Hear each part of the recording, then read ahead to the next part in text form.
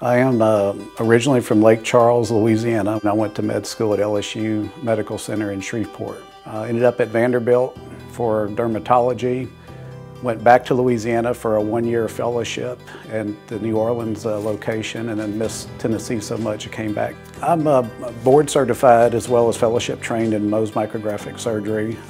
Again, it's a specialized form of skin cancer removal. I have about 20 years experience doing that. Mohs surgery, again, is a specialized form of skin cancer removal. We examine everything under the microscope in the office, so we don't send out pathology, so you get your results immediately while you're still comfortably numb. If there's more to be taken, we can do it within a few minutes, and we keep repeating the process in office until all the cancer's gone. Procedures or diagnoses are hard for people to take, and my goal is to make it as easy as possible and to make sure they get the best results.